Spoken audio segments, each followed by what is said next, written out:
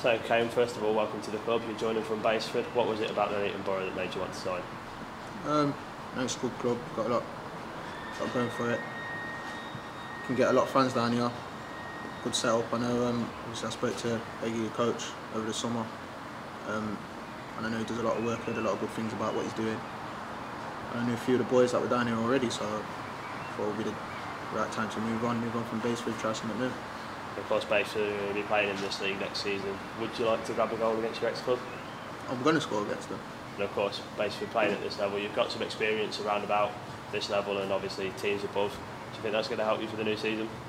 I mean, hopefully, but you always have to learn new things. Football's about learning, so there's young players coming through that will have to teach me a few things. And obviously, there's older players that I'm going to be learning from, so it's a whole experience in itself. And of course, you mentioned about how the philosophy of the club is very good and we want to get a lot of fans down here. And of course, to do that, we're going to need to play winning football. So, do you think that you've set yourself any ambitions to help achieve that? Personally, I don't really like to talk about my personal goals, but it's just about finishing as high up the table as possible. I mean, personally, I think a lot of the lads want to be pushing playoffs, really, but I think you just have to see how things go. Well, all the best for the new season and thanks for your time. All right, thank you.